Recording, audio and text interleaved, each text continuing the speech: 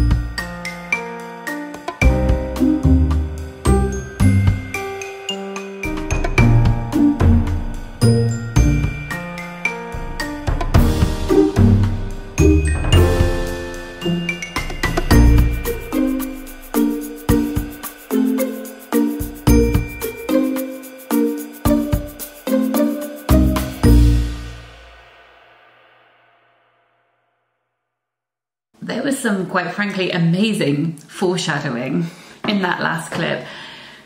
It is now a whole month later. I said in that last clip that I had 6 days to film this video, and I did. But then, as I mentioned, my shoulder wasn't good and I thought it was something relatively minor. And then I woke up that weekend and I couldn't move. And it has been a miserable month of trying to get back on my feet after having severely injured my shoulder. I'm not going to bore you with it because I've already bored you with it in another video. I was feeling very sorry for myself and it's just been rubbish. Anyway, that's not what we're here to talk about. I am on the mend. Touch this wooden table that you are sitting on, and coming back to myself. No longer have a pinched nerve from the inflammation, which makes a big difference. It means I can actually sit on a chair, which is great. So, it's a month later. When I was in the deepest depths of pain, I thought, I want to read and I'll try find an audiobook of one of these books for this video. So I did that. I mean, some of the audiobooks of these books are terrible. The crime one, is it Martin Beck? The Martin Beck book was just monotonous and had terrible reviews because of the narrator. And obviously the narrator makes a huge difference. But I found Silver and Salt on audio and I listened to it and it was a DNF from me. Now I feel like we should contextualize. I don't think this would ever have been a book that I loved, but let's be real. I was surviving on about an hour a night sleep for the week that I was listening to it, and I was in a lot of pain, and I'm sure that made me not really gel with whatever I was trying to consume at that time. In fact, after trying to listen to this audiobook, I just gave up and went back to Free Decline because it was the only thing that I could listen to because I know it inside out. I just couldn't listen to anything new. But I do have some valid points, I think, to make about this book as to why I didn't particularly love it, for reasons other than I was in a lot of pain and didn't want to be dealing with a book that I didn't immediately completely fall in love with. So this is a book about two sisters. Ruthie is called by her sister Vinny back to Greece because their father has passed away. Their relationship has been really fraught. Something definitely went on in their past. And we follow two timelines. We follow the two sisters in the present day, and then we also look back at how their parents met and then at their childhood as well. Her father, or their father I should say, was a photographer, a famous photographer, and Ruthie finds lots of his undeveloped photographs that she then goes to develop. And I just felt that the imagery in the book was really heavy-handed. There was an extended metaphor of Ruthie finding these hidden memories, i.e. these undeveloped photographs, and her being in a dark room to develop these memories and remember and come to terms with her past. In a way, it's kind of beautiful, but I just felt as though it was so, I'm going to hit you over the head with it, that it lost all its charm. Another example of something that kind of infuriated me with regard to heavy-handed imagery is this. When they'd finished, she thanked him for dinner. Then, taking a piece of thyme from her plate, she reached across and pressed it into his mouth. Please, don't be too quick with me. Because it's time, isn't it? Those are the kind of things that just make me want to throw a book across a room. It's not subtle, and I like subtlety when it comes to imagery like that. So I wasn't loving it because the plot didn't really draw me in, but then it was more the storytelling style and the way the imagery was used that ultimately made me think I am going to part ways with this one. Thank you very much. So this one was a no. I'm now, I think, going to move on to Improvement, maybe, or maybe the Miriam Toews. I don't know, but you will see in the next clip, whichever one I decide to pick up next. I will insert some footage here of a walk that I went on last month, a whole month ago. I mean, it's autumn now. It's autumn now. So this was at the very end of summer, really, because it was the beginning of September, end of August, beginning of September. I'm very sad. This injury has robbed me of September, which is my favourite month, but what are you going to do? We have to just continue with life. October will be good. I predict it. I'm predicting it for all of us. All right, here is a walk, and I will check back in with you in a bit.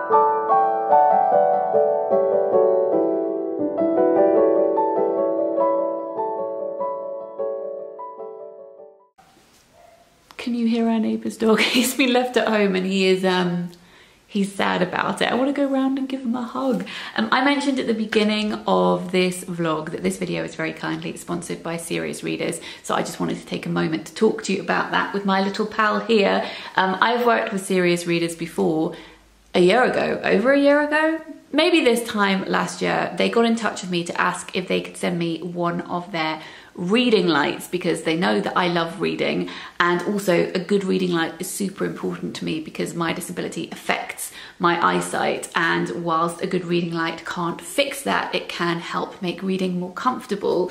You don't need to have any issues with your eyesight to have a good reading light. We should all be taking care of our eyes, but just in case that extra bit is applicable to you or someone you know, I thought I would mention it. So they sent me this a year ago, which is one of their high definition lamps. I'll do a cutaway so you can see her in all her glory. She's a floor lamp. You can get cordless versions or wired versions. Mine is wired, but even though it has a plug, I can very easily take it from here in the living room up to my office. You'll have seen it in the backdrop of a lot of my videos. Very easy to move around. So they use in their high definition lights and in their Alex lights something called, let me get this right, daylight wavelength technology. Basically, it's this super impressive technology that they have engineered, which means that the light replicates daylight as accurately as possible, which means that it is more comfortable to read as the sun goes down. They are a British company. All of their Serious lights are made in the UK. They are a family-run company as well, and their lights are so good that they have been used in operating theatres, and not only that, but they have been used in submarines and spaceships. So their lights have gone as far down into the ocean as any human has gone, and as far into space as any human has gone as well. And if that is not an endorsement for good lights in dark situations, then I don't really know what is. Their lights come with customizable options, including different colored bodies, arms, height, adjustability, and as I mentioned before, cordless technology as well.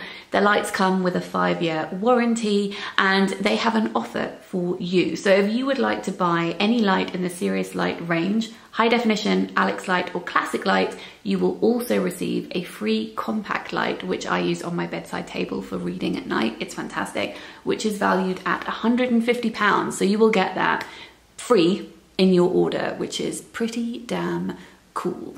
The code that you need for that is Jen16, and I'll put that in the description box down below, along with all of the other information.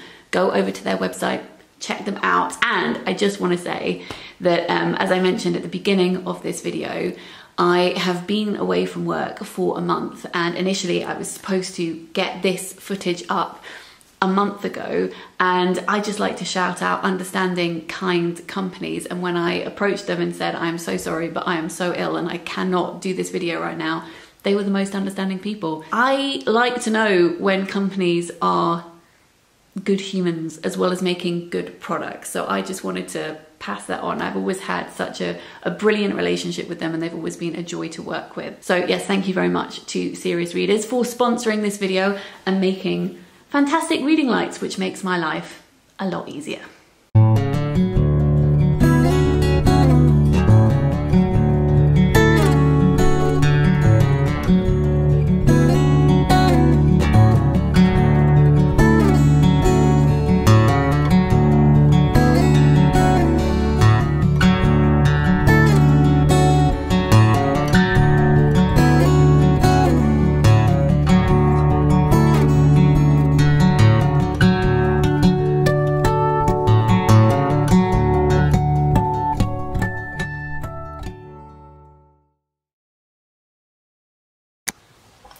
very backlit here, but it's going to be a very short clip, so that's okay.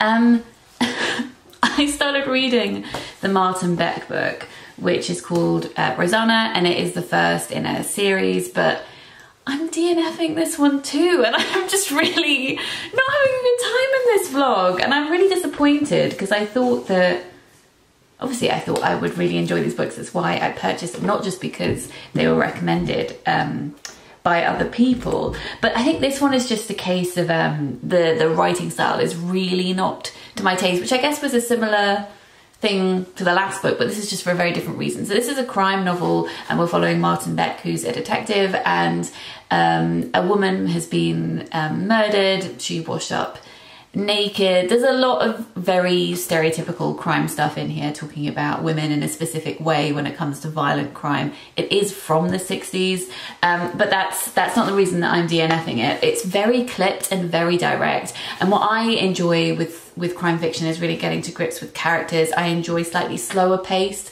novels where we can get a glimpse into everyone's lives and it's not just boom, boom, boom, boom, boom. But I want to give you an example of what this book is like. So for instance, in this section, he's coming home to Stockholm, and as soon as he gets in the front door, we talk about his wife's bra, I mean, whatever. And then we cover him taking a nap, going back to work, coming home, going to sleep, getting woken up at 1 in the morning, the next 5 days, and then a month within the space of a page. And I am, as I said, just not into that darting all over the place kind of style. It just makes me feel as though I am disorientated, and not in a good way, not as in, oh, this is all a whirlwind, and clearly the characters are trying to get to grips with stuff and I'm trying to get to grips with that at the same time, and the writing is reflecting that. This just feels as though I don't particularly care about telling you about the characters, so I'm not going to. So let's just skip ahead till when something interesting happens.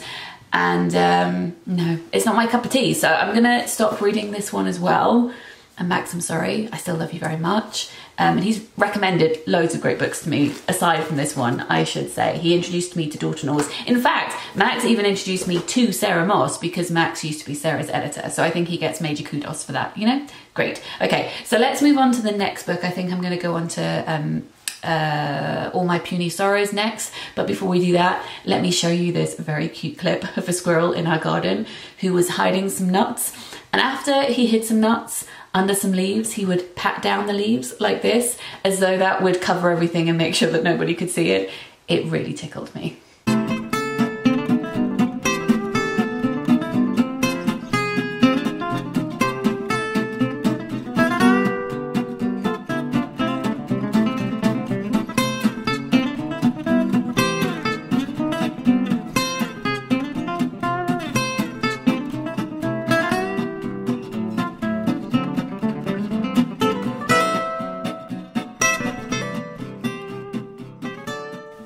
This lighting is slightly better, isn't it? I know that our garden needs a lot of work, and actually our fence fell down last night, which you can't see in that clip because that clip was from a few days ago. Our fence fell down in a storm. Luckily it's a fence that we'd already had booked in to be replaced, but yeah, our garden is I was going to say shabby chic. It's not even shabby chic. It's shabby right now, but it will look a lot better once the new fence is in, and then we can attack the rest of the garden and plant some things, and we can do all that end of this year so that we'll have flowers for next year, and I'm looking forward to that. It's not top of my list right now because we've had a lot of things going on, but I wanted to add in another clip today because I feel like so far this vlog has not been hugely positive in the loving books sense, and I just wanted to pop in and say that I've started reading All My Puny Sorrows by Miriam Toews, and I am really enjoying this one. I thought this was the one I was probably gonna, maybe not the one I would enjoy the most, but the one that I was most confident that I would enjoy, because I have heard so many people say that they love this book, whereas all three of the others are books that I don't think I'd ever heard anyone else talk about before. So that's quite interesting. I guess a few of them are backlist titles, but not backlist titles, but not all of them. Anyway, All My Puny Sorrows is her debut novel, and I think it is quite heavily inspired by her own life. This is a very upsetting book, and content warnings for suicide. In here, she's talking about her relationship with her sister, who has attempted suicide several times, and also her father, who died by suicide a few years earlier. And Miriam Toews lost both her sister and her father to suicide in real life. So this, whilst it is very difficult to read, is clearly coming from the point of view of someone who's experienced these things and who has thought about it a lot, and therefore I feel as though the subject matter is approached with a lot of respect, which I think is really important when we're talking about this kind of literature. I do enjoy a book about sisters as well. So our main character is called Yoli. She's talking about her sister Elf. Her sister is a concert pianist, and both of them are from a Mennonite family in Canada, the same as the author is actually. Elf is getting ready to go on tour, a worldwide tour, and I did wonder if the name Elf is kind of a two fingers up to the manic pixie dream girl trope that you can sometimes find in fiction. I think that might be something that's interesting to think about. I'll see how I feel about that as the novel progresses. And I just am really enjoying the way that this book is written. I think that it is poignant and it has quite a bit of rich imagery. It doesn't feel like overindulgent though. I feel like it toes that line quite well. I've underlined this bit here, which I thought I would read to you. This is one of the more indulgent bits, but again, I don't think it's overindulgent. Then Elf tells me that she has a glass piano inside her. She's terrified that it will break. She can't let it break. She tells me it's squeezed right up against the lower right side of her stomach, that sometimes she can feel the hard edges of it pushing at her skin, that she's afraid it will push through and she'll bleed to death. But mostly, she's terrified that it will break inside her. I ask her what kind of piano it is, and she tells me that it's an old upright Heinzmann that used to be a piano player, but the old mechanism has been removed and the whole thing has been turned into glass, even the keys, everything. When she hears bottles being thrown into the back of a garbage truck, or wind chimes, or even a certain type of bird singing, she immediately thinks that the piano is breaking. A child laughed this morning, she said, a little girl here visiting her father, but I didn't know it was laughter. I thought it was the sound of glass shattering, and I clutched my stomach thinking, oh no, this is it. When the two sisters are together, Yoli only wants to talk about their childhood, like she's mining and trying to find answers as to why her family has turned out the way it has. She has a lot of resentment, but also love that she feels towards her sister, because she feels as though herself, Yoli, is a complete wreck and is falling apart, but the Elf is the one who gets all the attention for feeling terrible because she acts on her impulses. And Yoli recognizes that this is a selfish thing to feel, because she is clearly in many ways in a more fortunate position than Elf, because she can stop herself acting on these impulses that she has. But she has this petulant childlike quality that she wants to be rewarded for remaining and not trying to take her own life, and for having this solidarity with her sister. And I think that seems like a very realistic set of emotions to explore. So Yoli only wants to talk about the past when she's with Elf. She wants to talk about their childhood, but Elf only wants to talk about the present day and how Yoli is, and Yoli doesn't want to do that. We don't know anything about Yoli for the first chunk of the novel that I have read. She never talks about herself. She doesn't talk about her own family as an adult. She doesn't talk about her job or what she's up to. She very much just focuses on her sister. And it appears as though Elf is traumatized by childhood and doesn't want to talk about it, whereas Yoli is traumatized by the present day and her current life and her current circumstances and doesn't want to talk about that. So these sisters are like a flip side of the same coin. It's really interesting. So those are my thoughts so far. I would say I've read about maybe about a fifth of the book so far, maybe a little bit more, maybe a quarter, and I am very much enjoying it. And I thought I would show you what book post arrived this morning, actually what post arrived in general, because I got some lovely flowers in the post this morning from a couple of friends of mine, which was very nice. I will insert them here. They're looking very autumnal. And also 2 books arrived. So one of them is a present for my niece. I'm getting ahead with, I'm gonna say the C word, Christmas present buying, just because I don't want to be doing it all at once. And if I see something and think, oh, I think that person will like it, I have a box and I just put things in. So this is one that is for her, which is Once Upon a Fairy Tale, and it's by the O'Hara sisters. This is a choose your own adventure story, but it's not one of those choose your own adventure stories where you'll choose an option and it'll say, if you choose this, go to page page, whatever. It's more simple than that. So we've got, so the hero took out, if I lean so you can see, the cloak and skipped past the guards, or the ring and swam up the drain pipe, or the shoes and wished to be inside. You choose which one you want, and then you just go on to the next page and you choose the next option again. So definitely more suited to younger children, and I think that she will really like this. I hope she will really like this. And then another book that I was sent in the post is a review copy. This is from Granta, and it's Japanese translated fiction. It's very, very short. This is Weasels in the Attic by Hiroko Oyamada. Now, I have read her before. What have I read? I wonder if she's part of the Strangest Press series, because I recognise her name. Also, apologies if you can hear the washing machine in the background. Anyway, this is translated from the Japanese by David Boyd. It says, 2 friends meet across 3 dinners.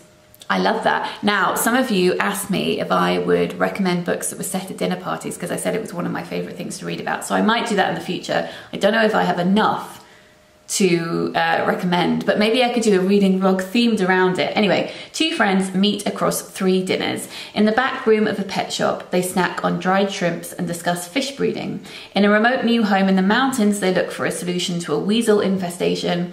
During a dinner party in a blizzard, a mounting claustrophobia makes way for uneasy dreams. Their conversations often take them in surprising directions, but when one of the men becomes a father, more and more is left unsaid. I really like the sound of that, so that one can go on the TBR pile. Okay, I'm gonna go back to reading and I'll come back to you when I finish this book.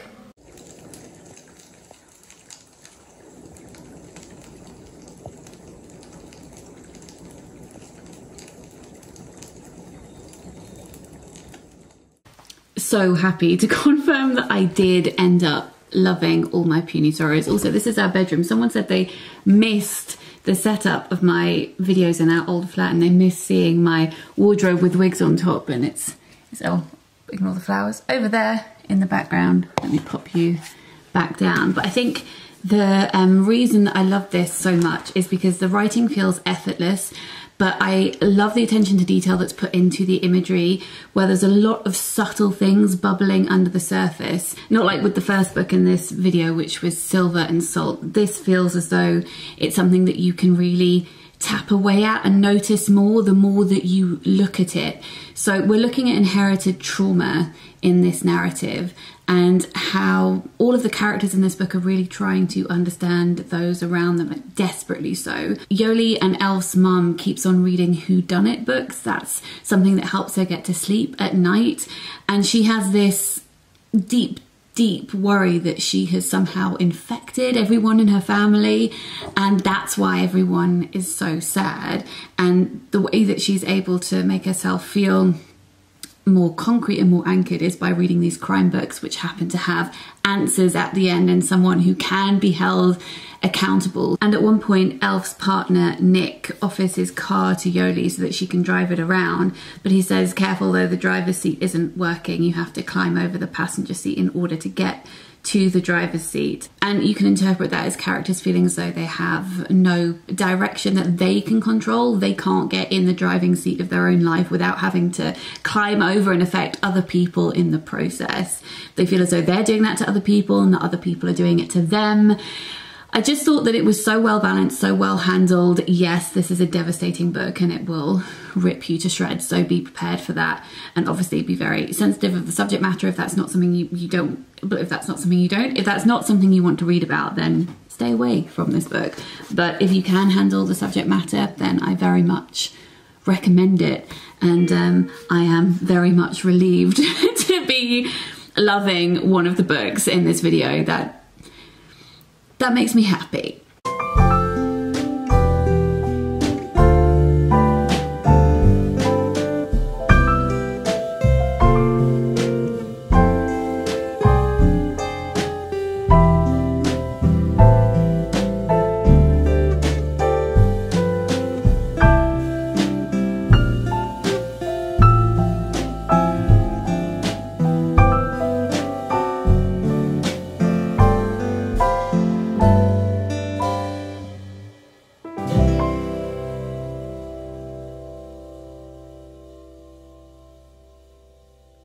I would love to tell you that I am starting this clip to declare that we are ending the vlog on the highest note ever, but unfortunately we are not.